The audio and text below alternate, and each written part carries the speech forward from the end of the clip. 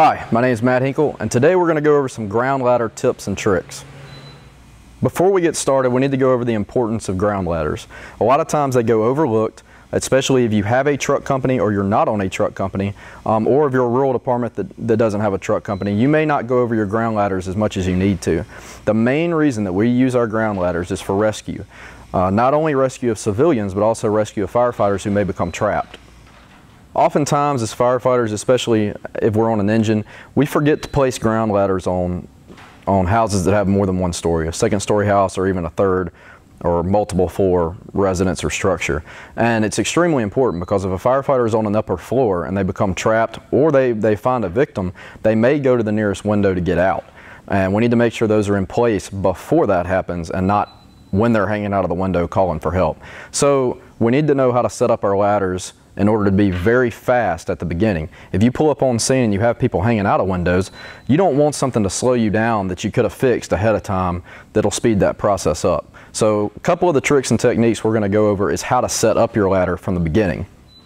So one of the number one things I see that slows firefighters down and is completely unnecessary is the way that they attach their halyard to the ladder. Usually it's with a clove hitch, but a lot of times I see people tie the clove hitch around both rungs of the extension ladder when they go to stow it. If you have the halyard tied around both rungs, when you go to raise it, you have to untie it first before you can raise your ladder. So there's really no sense in doing that. Make sure if you tie your clove hitch off to keep the halyard out of the way, you tie it to one rung. The ladder will still operate and allow you to raise it, but it won't be in the way when you go to raise it and you have to untie it to get it to go up. The second thing is there's many different ways ladders are stored. Some are slid into the back apparatus, some are mounted on the side, some are mounted on hydraulic lifts. There's all kinds of different ways. So you want to go through and make sure you haven't set up the way that you want it and that it's consistent. With this truck, this is a hydraulic ladder rack, and the roof ladder is placed on the outside of this ladder rack. A good thing about that is you can pre-deploy the hooks on the roof ladder before you take it off the rack. It's also pretty easy to take both of these ladders with two people and even sometimes with one person. Another thing we want to make sure of is that the brackets that hold our ladder on are well maintained. A lot of times they become sticky and they need to be exercised so that you can get your ladder off quickly. So now I've positioned myself at the tip of the ladder, and if your ladders are mounted on the side of the apparatus or if they're on a hydraulic ladder rack like this one, sometimes it's helpful with the roof ladder on the outside to pre-deploy the hooks before you take it off the rack. So if it's set up like this, you can get to it relatively easy and get your hooks deployed before you ever go. A couple other things you can do with your ladders is put indicator tape or markings on them to let you know either one where the mounts are, so when you go to put the ladder back on, it's a lot easier to get it in the right spot every time. So you can put an arrow, and a lot of them actually come that way now. And you can also mark the balance point of the ladder, the middle section of the ladder. And in this case, you can see two blue tape marks that are on the rungs, meaning that this is going to be the center of the ladder, so that it's easily identified. You don't have to pick it up several times to figure out where the center is if you're by yourself. Okay, so the main things we're going to focus on for this video is how are we going to be by ourselves and be able to perform the functions of raising ladders. Most of the time you're taught to do it with a partner, and a lot of people have this idea that if you do it by yourself you're freelancing, and you're not. If you have an officer that's with you and you have to perform these functions while he does other things or gets the saw cranked or whatever the other task may be, it's very good for you to know how to do this by yourself. So the first one we're going to go over is how to do just a ladder drag. You can do that with one extension ladder, the roof ladder and the extension ladder coupled together. So right now I'll just show you how to do it with an extension ladder real quick. All you do is lay the ladder on the ground, especially if you're on grass, it works real well, and then go to the butt of the ladder and simply pick it up and drag. Okay, the next one's going to be when we want to carry the roof ladder and the extension ladder together, maybe to do a roof ventilation hole and go up to the roof. So one of the first things we want to do to prepare this is to go ahead and place our hooks in the right position.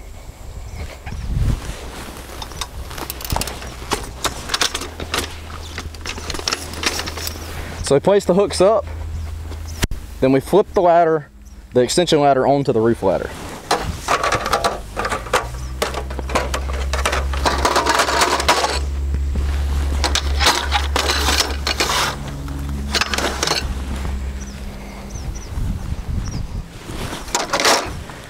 Now we can grab the roof ladder and drag it.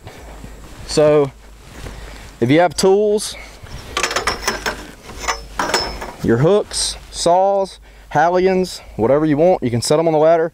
You can still do this by yourself.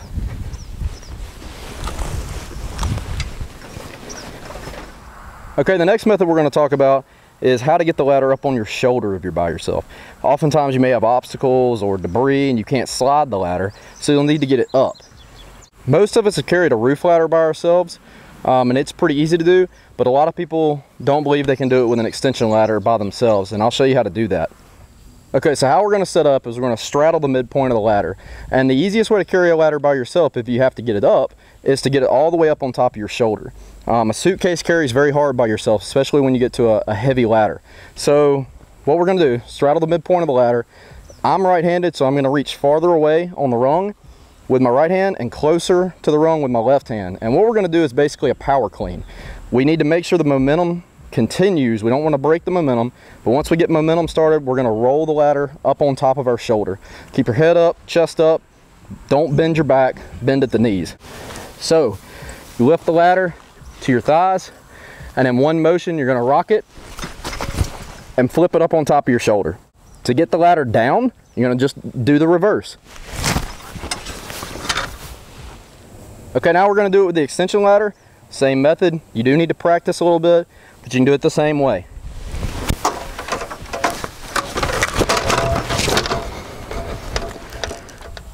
Okay, our second method to get it on top of your shoulder is just basically do a beam raise and you're going to walk it up on your shoulder.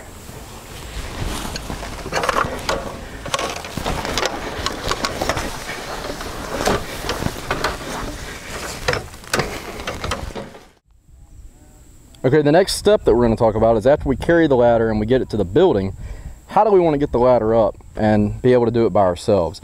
So safety rule number one, always look for overhead obstructions when you're doing this. But when you're by yourself, you kind of go opposite of what you're typically taught, which is you can place the ladder with the fly section up instead of the fly section down. This will let you raise it by yourself and then just roll the ladder once you get it in place. So I've carried the ladder, placed the butt end up against the building, or real close to the end of the building, and then I've placed the fly section up, so that way I can operate the halyard by myself. So I'm just going to do a flat raise. Typically what we teach with that is you're normally taught to go rung by rung. Even the C-pad says do it rung by rung. It's not the fastest way to do it, and it makes the ladder shake back and forth. If you put your hands on the beams and slide it, it'll go a lot faster and a lot more smoothly.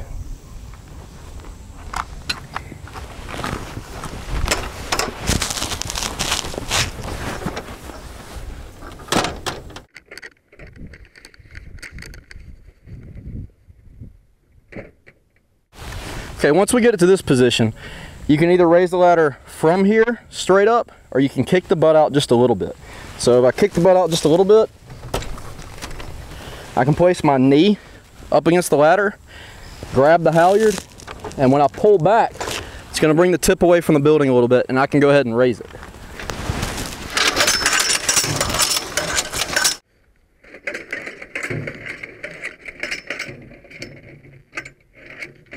So you remember what we talked about, if you had tied the halyard together with both sections of the ladder, you wouldn't have been able to do that without untying it first. That's why it's important to leave it tied on one section and not both. Now I have plenty of slack to tie a clove hitch with a bite. Okay, so after we get it raised up, now we want to make sure we have the proper climbing angle and that we put the fly section on the outside.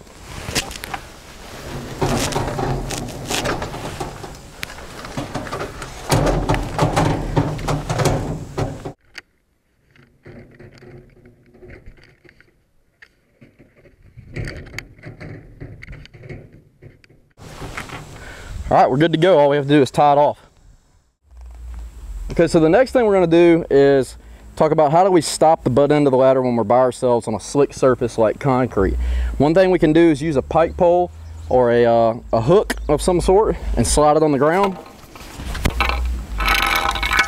And then you can use that point to walk into, step on one end, and the other end will capture the ladder for you.